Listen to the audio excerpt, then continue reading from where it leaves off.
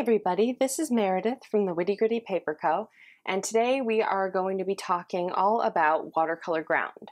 So if you've never heard of watercolor ground, basically it is a paste-like substance that you can apply to other substances, other surfaces, and it'll create a paper-like texture that you can watercolor on. So it has two sort of different uses. The one thing you can do with it is you can apply it on top of a mistake in a painting. So say you do a landscape painting that you like, and there's just like this one area where you felt like you lost the lights or whatever. If there's just one area of the painting you don't like, but the rest of it you really like, and it's sort of ruining it for you, you can open up your ground and apply it to the area that you're displeased with, wait for it to dry, and watercolor on top of it like a redo. So that's one use. The other thing you can do with it is you can put it on surfaces that normally you wouldn't be able to watercolor on, like metal or glass or wood, and it'll give you a watercolor surface. So let's talk about applying it for a second. You might remember I did a haul video last year and I featured this jar here that I bought. It's made by Core. They make paint too. And it's cold press watercolor ground. So it's watercolor ground with a specific texture. When it dries, it's supposed to look and feel like cold pressed paper. So if you look at it, it's sort of pasty in texture. And it kind of reminds me of like spackle. If you ever do any DIY stuff, it's sort of the consistency of that. And then this other little jar here is made by Daniel Smith. This is also watercolor ground, but this watercolor ground is black.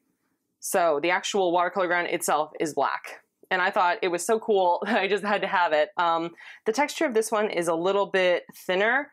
I would say it's probably more like a sort of craft acrylic paint.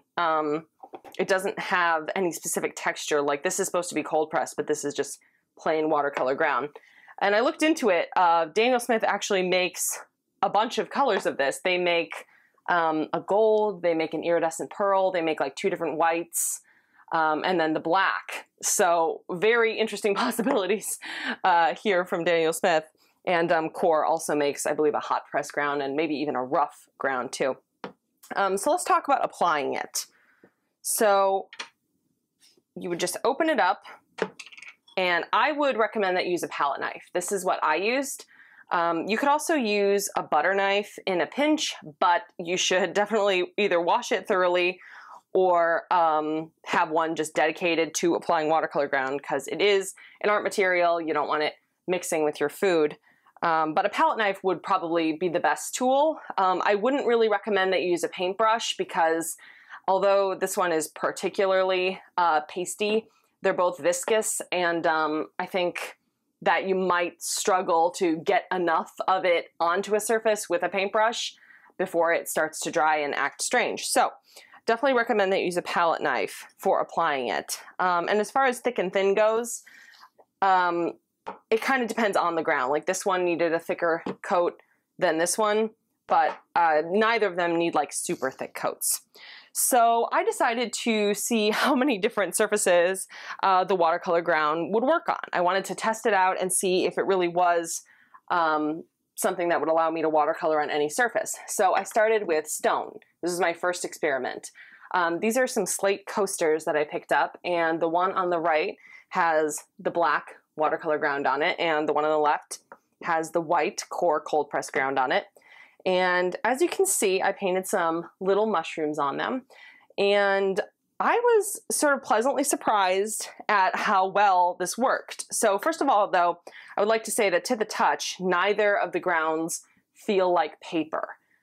They feel really rough and hard, actually. They feel like a stone, and not just because they're on top of slate. That's just the way that they feel. So if you're expecting it to feel just like paper, it's not going to. So just a side note there, but I thought it worked pretty well. The one on the right with the black watercolor ground, I used white ink and mixed it with my watercolors to have them show up because regular watercolors wouldn't show up on top of black because they're transparent. So I had to make some opaque ones by adding some white ink. I also used a little bit of gouache in some of these samples, but that was stone. which it worked fine on. And then I tried out plastic. So these are two more. As you can see, plastic. And once again, they feel rough to the touch. So it's not about what you apply them to. This is just the texture of the ground. It's going to feel sort of rough and stone-like. But they worked really well. Once again, the paint didn't resist or anything. I was happy with the way they came out. This one on the left, though, this is when I started to notice something interesting about the white textured watercolor ground. And that was that if you look at the edge, the left edge of this flower, it's sort of rough. And that's because some of the paint started to sort of bleed out into the texture of the ground itself. So the divots are so dramatic in this textured ground that I actually found it kind of difficult to get a straight line with it. But it's not a big deal. It's just something to be aware of. And that proved true in some of my other samples too. The next thing I tried was wood.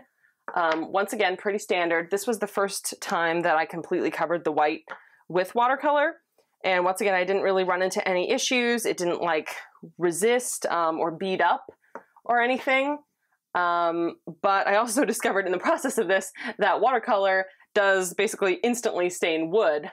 So that's good to know.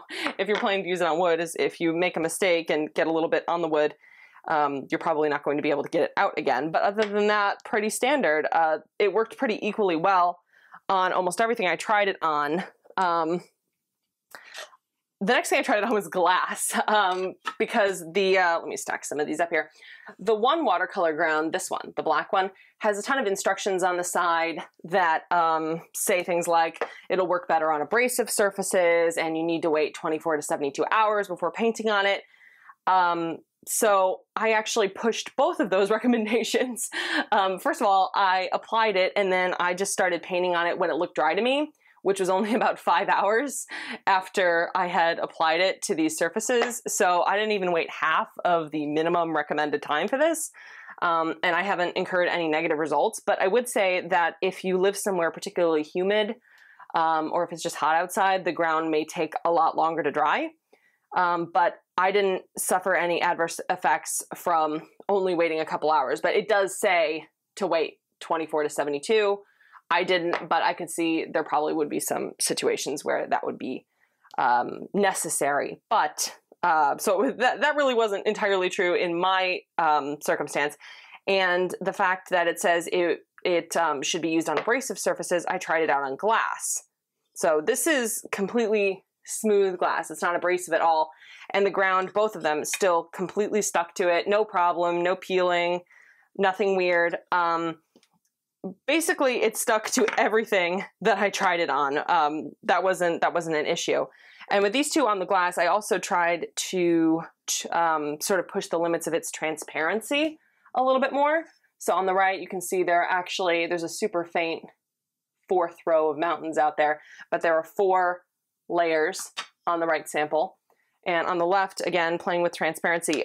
This was the sample that I realized or when I realized that the white watercolor ground, paint on it takes a lot longer to dry. So it took a lot longer to dry than like average watercolor paper. So this sample probably took me the longest because there was just so much waiting time in between the diamonds for me to be able to paint on top of them without them just bleeding into each other. So it does work for transparency. You can layer successfully, but it does take longer to dry, which I think is sort of interesting. It does dry, but it does take longer to dry. The second to last thing I tried it on was fabric. Now this I was really curious about. These little guys are actually shoulder pads, and I just thought they were the perfect size for trying this out. But the watercolor ground, much to my amazement, stuck to both of them and worked pretty much just as well as it worked on every other surface. The only thing I would say though is that the seam in the middle of these definitely caused some issues for me. And the other thing is I'm not sure that fabric is the best choice for this because the smoother that the surface you're working on is, pretty much the better with watercolors, because watercolors don't don't just stay in place by themselves. You know, there's a reason that we don't paint watercolors upright on an easel, and that's because they would drip all over the place and they wouldn't stay in place. That's why we paint flat, so gravity, you know, keeps them in place. So when you're painting on something that has all these sort of wavy little bumps on it, such as these little shoulder pads, you know, a lot of the time I was working on them, the paint would, you know, just sort of pool up and not spread out and not act like, you know, a piece of paper, or even act like the other flat samples. So although it definitely worked on fabric, I would say if you're going to use it on fabric to any great extent, you should try to make it as flat as possible when you're applying it, and have the fabric itself not be particularly textured. That's another thing. When you are applying the ground, if you leave any streaks in it or any sort of, you know, areas where it's thicker, as opposed to the other side's thinner, those are going to stay as it dries. So it's not a self-leveling product. However flat that you apply it, that's the same amount of flat that it's going to stay. So that's important to know. You could actually build up some interesting texture if you were going for that, but it's not self-leveling. So you do have to put in a little TLC with your palette knife to make sure you get it as smooth as possible. The last surface that I tried the watercolor ground on was metal. So this is a galvanized metal tray, and I covered the top half of it with the white watercolor ground and the bottom half with the black, and I did sort of a primitive night and day skyline of Rio de Janeiro. And the first thing I would say is, once again, the ground basically performed the same as it did on the other surfaces. I really didn't notice too much difference other than the fabric. I didn't notice too much difference on its ability to stick to these things. It is pretty amazing, actually, that it stuck to all of them. But I will say that it was not the best choice to paint on, because having to keep my hand, you know, a solid like 1.5 to 2 inches above what I was doing the whole time definitely, I think, made the art suffer a little bit. But it's still interesting. And the two, where they meet in the middle here, they didn't resist each other. They didn't do anything weird. So that's not to say that you can mix your watercolor ground, but maybe you can if you're feeling adventurous. I see no reason why that, off the bat, no reason why that wouldn't work. So this is just my experimentation with watercolor ground so far. I would say, though, that it is really cool. I'm amazed at how well it worked, and I cannot imagine a more powerful tool if you're into mixed media. I mean, you could do some really amazing things. You could also do some really interesting exhibition size pieces. You could do some really big pieces and just paint patches of it with the watercolor ground to add some interesting elements. And the other cool thing is that both of these jars are probably about still like 3/4 full. So it really didn't use that much to do all these different samples. So, which was surprising to me. I thought for sure that I would go through at least a little jar trying this out, but there's still a lot left and a lot of interesting possibilities. So if any of you have experience with like other brands or other colors, feel free to let me know in the comments. I don't think this is like the most popular watercolor product, but it has such interesting possibilities, and I had a lot of fun playing around with it. So that is everything that I have learned about it so far. If you like this video, I would love if you hit the thumbs up and press that subscribe button to see more content like it. And thank you so much, as always, for watching. Bye!